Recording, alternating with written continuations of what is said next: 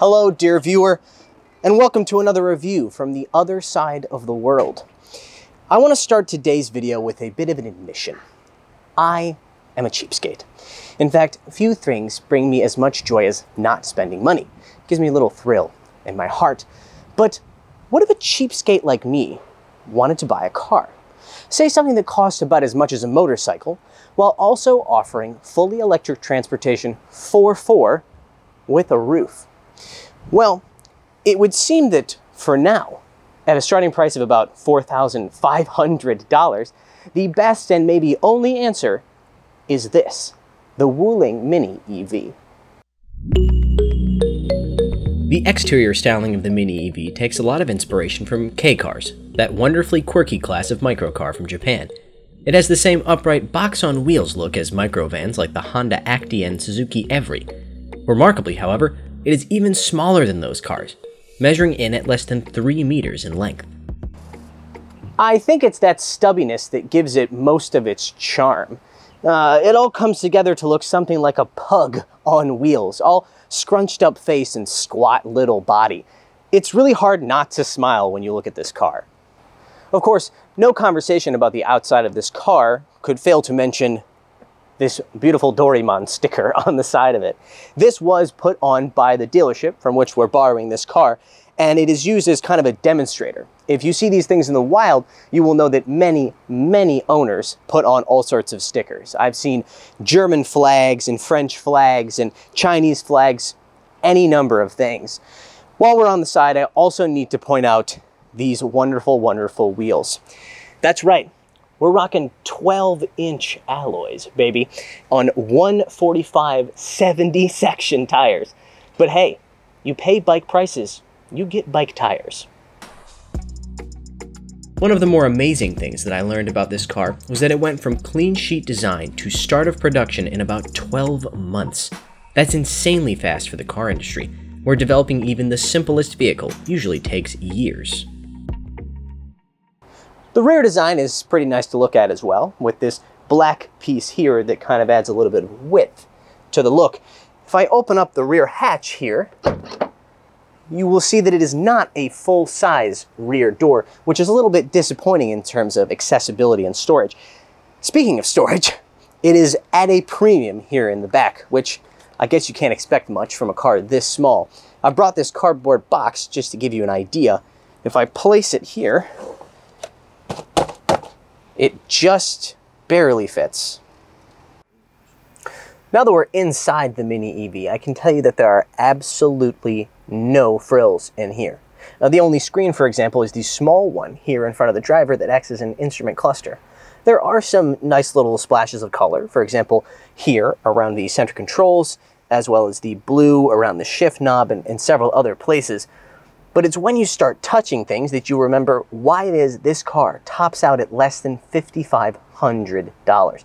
Plastic quality, particularly here on the door, as well as the flat, expansive dashboard, is somewhere between an economy car and a public bathroom.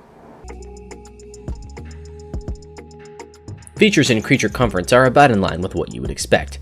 In addition to the screen that serves as the instrument cluster, you also get a rudimentary display for your sound system that would look more at home in a car from the mid-1980s. Seat adjustment is manual, but you get power windows. Those used to be optional on cars that cost way more than this. My, how the times have changed. The back seats are about as cramped as you would expect.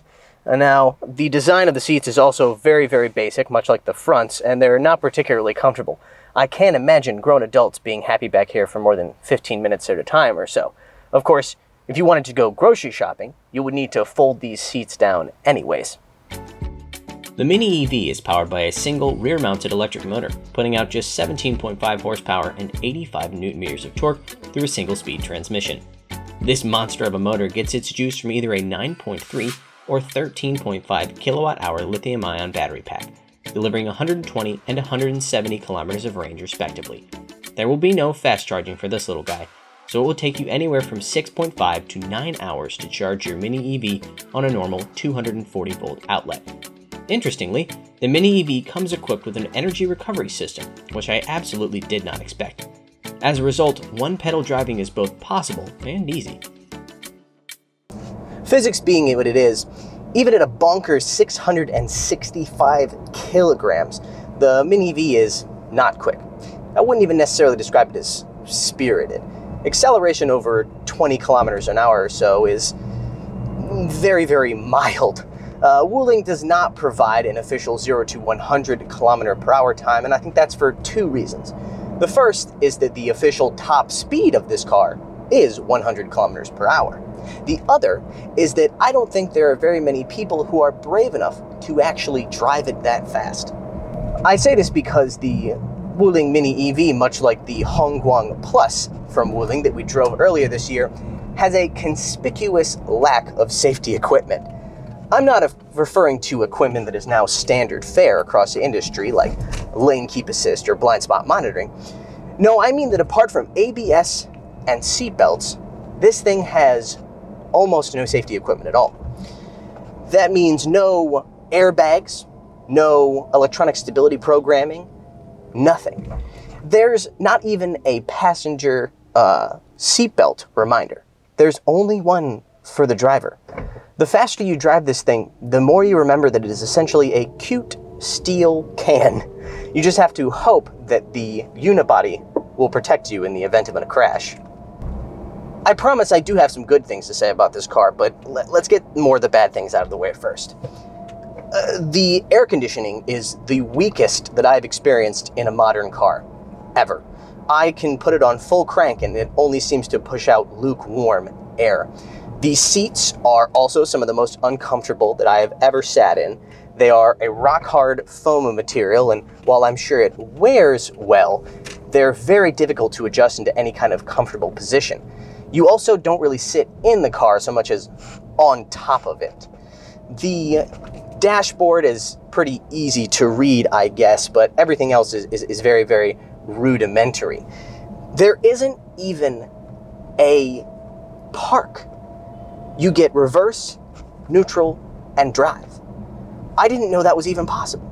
Your park is the handbrake. That's it. The suspension on the Wuling is pretty simple. It's McPherson struts up front, multi-link in the rear, and the ride is, well, it's not good. I think that this is one of those cars where at no point will you forget just how cheap that it is.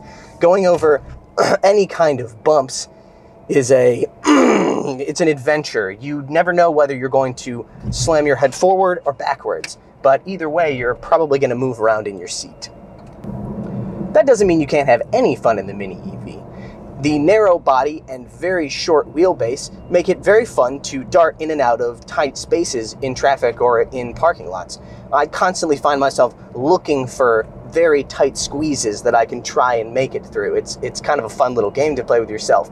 It's rear-wheel drive and rear-mounted motor, but the dynamics aren't particularly good for drifting. I'll let you guys see what it looks like when I tried to do that.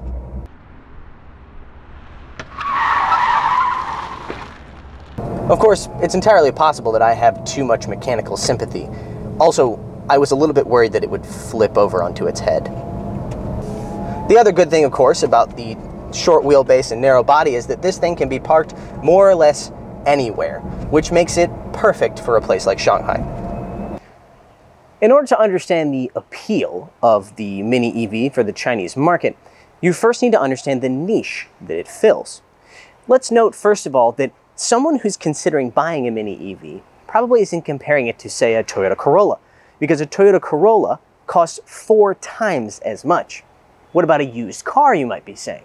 Well, a used car might be able to compete on purchase price alone, but putting a license plate on a car that can drive inside the city limits costs as much as $10,000 here in China.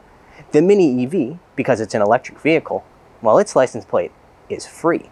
Now, that's not a problem for rural buyers, but the Mini EV still offers a compelling alternative to the electric scooters or gas motorcycles that those buyers usually purchase. It's also a vast improvement over the even smaller electric vehicles that are favored by older rural consumers, and also Jason Torchinsky over at Jalopnik. It's simply a good, cheap solution for Chinese buyers in almost every situation. Does that mean that this cheapskate is going to rush out and purchase a mini EV of his own? No, not quite. While the mini EV certainly has its charms, I don't think I'm the ideal market for it. I simply cannot be comfortable driving this car because of the issues with safety and because it is overall kind of just uncomfortable to be inside of. Having said that, for a small family, for example, whose other alternative is an electric scooter or a motorcycle or something like that, I think it's a genuinely good choice. All right, thank you for watching.